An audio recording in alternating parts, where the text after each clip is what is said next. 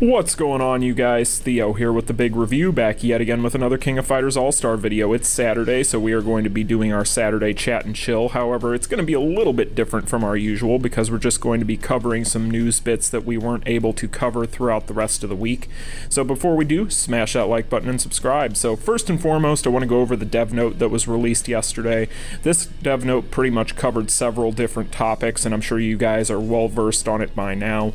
But for those of you who are not, basically they told us that on 4.19 they are going to be peeling back this update so that they can fix the game, and they are also going to be compensating us with compensation that should have already been in your mailbox in the form of 5 total multis for the 7 Deadly Sins Volume 1 banner.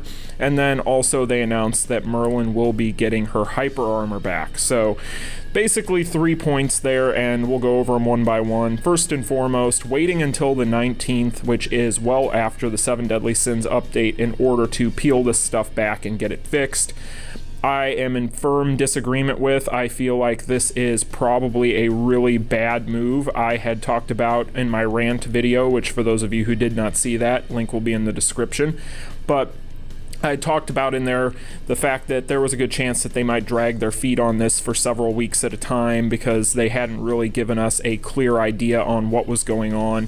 And here we are, lo and behold, they have decided they're going to drag their feet, and it really does not behoove them to do so, especially considering the fact that collaborations are pretty much the biggest events that they have going 99% of the time. They are the events that the most people look forward to, and they're also the events that are relied upon to bring in the most set of new eyes. So I really feel like this is a botch and a really bad idea.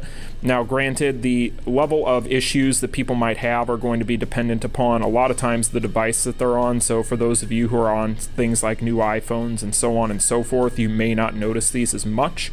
But at the same time, for a lot of players, especially, the one thing I fear the most is new players that are downloading the game for the first time. While some of this stuff they may not notice because they don't have a frame of reference, I feel like a lot of it is bad enough to where it'll at least make the game feel clunky, and it just worries me. That's all I'm going to say about it. It just worries me. I think it's a bad idea to wait this long, and I really don't see the reasoning. I think that they need to get this done sooner than later, but hey, I don't design the game, so it is what it is. As far as the compensation goes, there's been a lot of chatter about that. I personally, I'm sure you guys already know my opinion. While it is better than a bunch of random in-game items that would have been kind of just throwaway things, you know, 5 total multis is generous. However, I feel like they really should have just gone the extra mile for those of us who have already summoned on this banner and already got what we want, and just given rubies to everyone, so that way they appeased everybody. Because as it sits now, just giving out tickets for summons, while again is appreciated and is nice, it is not good enough in my opinion. I feel like it really needed to be 4,000 to 5,000 rubies, basically the equivalent in rubies to what they gave us, to make this worthwhile. And I don't see it. I just feel like for a lot of players it's going to be too little because they had already summoned, like I said, and it just isn't going to be something where I feel like the value is there. But again, it is appreciated. I'm not going to say it's not. It's better than giving us a bunch of junk, but again, it's going to be varying degrees of appreciated depending on the player and where they're at as far as this collaboration goes. So the next part of this entire thing that I suppose that I should talk about is going to be the Merlin situation. Merlin's getting her hyper armor back, and for those of you who are paying attention to what's going on in the background here, if you can't tell, I am very happy with where Merlin's at right now currently. I am happy to see she's getting her hyper armor back. I'm really hoping that this bleeds over to this next banner and they decide not to tinker at all with these other characters, because I know a lot of people are really looking forward to some of these characters on this second run. So let's hope that this has gotten them gun shy on making any further changes to any of these kits, because Lord knows we don't need to be going through all of this again. But it is really nice to see her getting her hyper armor back. Now granted, I know a lot of people feel like she absolutely 100% needs it, and that may definitely be the case in PvP. In PvE, I don't necessarily think that's the case. I think that with the way she is built right now, she's actually quite strong. She's really, really good. I'll be bringing you guys my full thoughts on her in a separate video, but as I'm trying to learn her kit, so on and so forth. But yeah, she is going to be quite the player. I feel like if you have not already gotten her, you should definitely do so. But yeah, guys, that is pretty much that dev note, my opinions on it. Like I said, I don't feel like it's adequate, but hey, you know what? I don't design the game again. I can't control what's going on. So the next thing I wanted to kind of cover is going to be some of these new data mines. Now, these are thanks to Xenon Kusanagi, and I had also had these brought to my attention by Steven as well. So I'm going to go ahead and show these to you guys because Xenon went ahead and put these on a fancy little layout, and that way you can kind of look at them in an organized fashion. But basically the idea here, it seems like, is Netmarble is going to be introducing at some point. We don't have any release date on anything. We don't have any ideas. These are just things in the data right now. It looks like they are going to be bringing us R stones, and these R stones are going to be themed towards specific move types. So for instance, blast skill only, going to be things like that. And really with that, I feel like those could be really good depending on how they implement them. Now, they're going to be very niche. Only specific characters are really going to be able to get the most out of these if they're for specific types of attacks, which it appears as if they are, just based on what we're seeing with this data mine.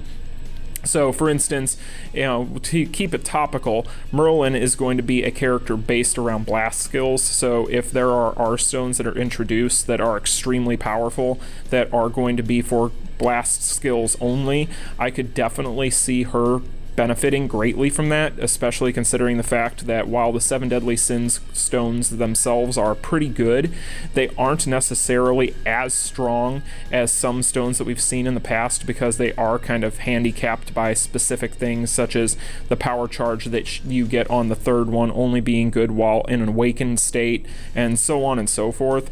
So there's quite a bit of potential there for specific fighters, but I really don't see it as anything unless they're absolutely just busted as all get out, that's going to kind of tip the scales necessarily in such a way to where it's going to be that big of a deal. Now, there's been a lot of talk in the past, and it's very true and very warranted, that stones are kind of the biggest divide between who is a whale and who is free to play, and I can agree with that to an extent. You know, with stones, they do tend to be the most kind of pay-to-play aspect of the game, at least at this point, in my opinion, because they are things that are going to be premium and very tough for a lot of players to get a hold of, especially ones that are going to be specific to the fighters they may have or they may want them for.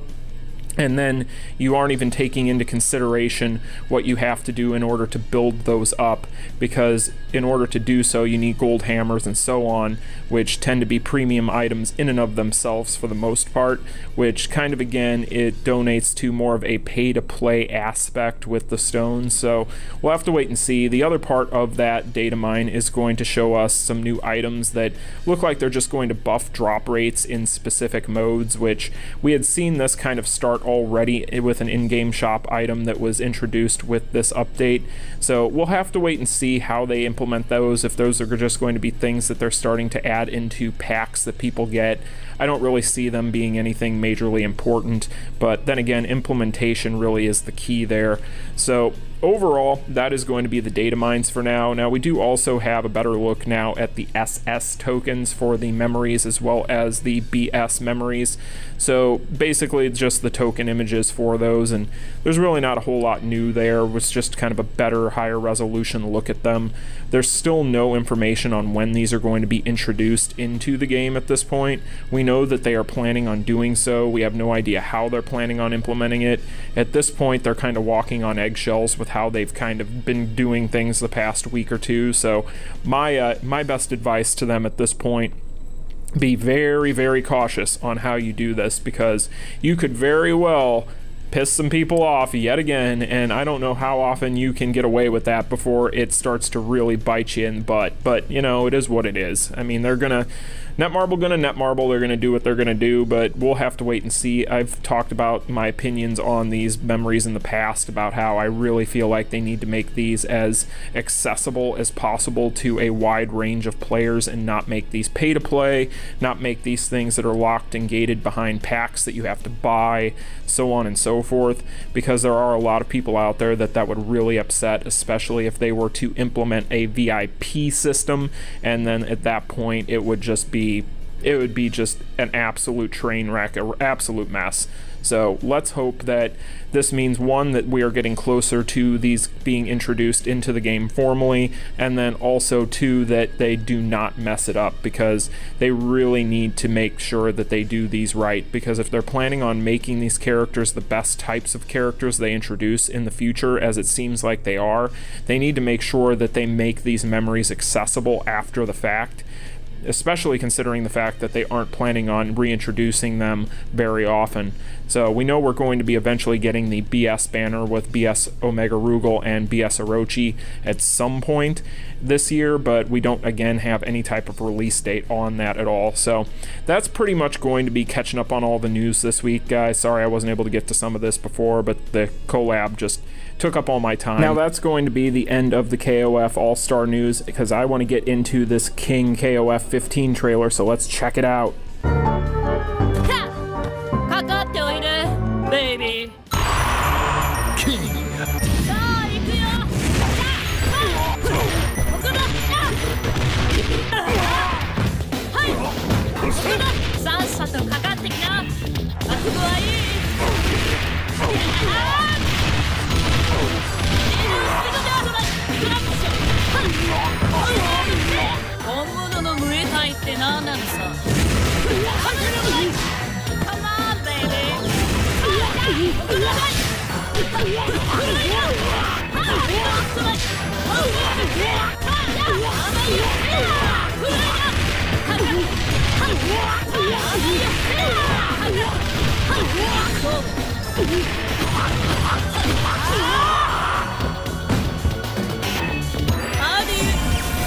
KOF 15. You guys have no idea how excited I was when this trailer dropped. I was expecting to see this be one of the last character reveals, so I'm so glad we got it early. But this, first and foremost, is going to be an homage to the Art of Fighting 2 background stage for King, which is very cool, including the music. Now, King herself looks fantastic. They didn't change a whole lot as far as her character design goes, and honestly, she's one of those characters where they're better off just leaving her alone for the most part and just making small tweaks, which it looks like they did here and there. But overall, very cool to see that Harumi Akoma is back for her voice actress. Now, Harumi has been pretty much around since day one for King. She has been her voice actress in all of the games, and it's really cool to see that, because you don't see voice actors or actresses stick around that long typically. Now that kick right there is a returning move.